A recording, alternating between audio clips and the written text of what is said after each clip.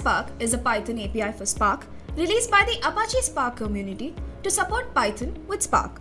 Using PySpark, one can easily integrate and work with RDDs in Python programming language too. Numerous features make PySpark such a fantastic framework for working with massive datasets.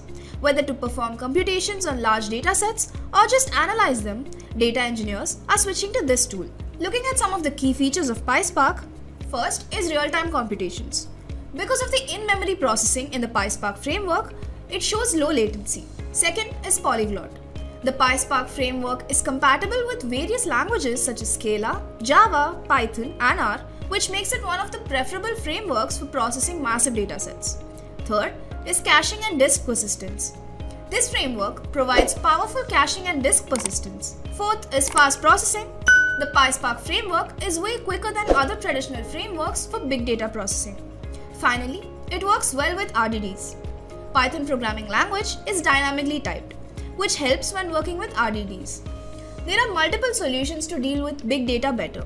But then, if you have to switch between tools to perform different types of operations on big data, then having a lot of tools to perform various tasks does not sound very appealing, does it? It sounds like a lot of hassle one has to go through to deal with massive datasets. Here came some scalable and flexible tools to crack big data and gain benefits from it. One of those fantastic tools that help handle big data is Apache Spark. Now, it's no secret that Python is one of the most widely used programming languages among data scientists, data analysts, and many other IT experts. This could be because it is simple and has an interactive interface, or it is a general purpose language. Therefore, it is trusted by data science folks to perform data analysis, machine learning, and many more tasks on big data. So it is pretty evident that combining Spark and Python would rock the world of big data. The Apache Spark community did that when they developed a tool called PySpark, a Python API for Apache Spark. Apache Spark has so many use cases in various sectors that it was only a matter of time until the Apache Spark community came up with an API to support one of the most popular high-level and general-purpose programming languages, Python.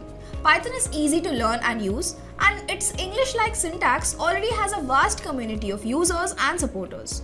So being able to implement all the critical features of Python in the Spark framework while also using the building blocks and operations of Spark in Python with Apache Spark's Python API is truly a gift from the Apache Spark community.